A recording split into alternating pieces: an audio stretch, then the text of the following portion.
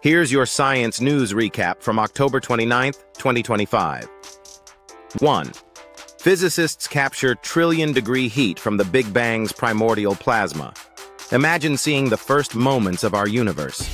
Physicists have measured the fiery temperature of the quark-gluon plasma, a state of matter created just millionths of a second after the Big Bang, reaching trillions of degrees.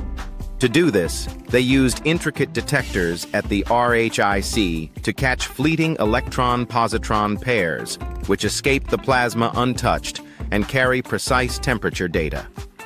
This approach gave scientists a direct look at how the hot primordial soup cooled to form the matter we know today. By unlocking the thermal fingerprint of the universe's birth, this advance brings us closer to understanding the very origins of everything around us. 2. Scientists just found a way to grow diamonds without heat or pressure. Forget volcanoes. Scientists at the University of Tokyo have created nanodiamonds from organic molecules using only an electron beam, avoiding intense heat and crushing pressure.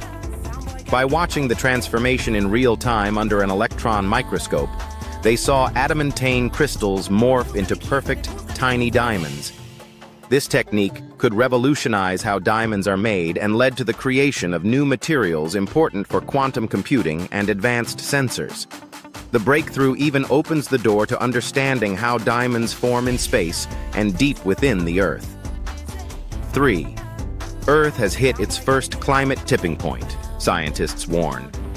According to the Global Tipping Points report, our planet has crossed a climate threshold where system changes could become fast and unstoppable.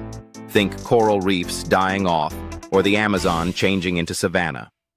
Over 100 scientists warned that more of these tipping points may be near, risking drastic shifts in sea levels and ocean currents if temperatures climb further. The implications are huge.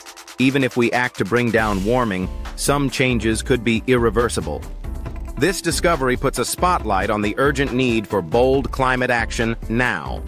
Follow for your daily dose of science discovery.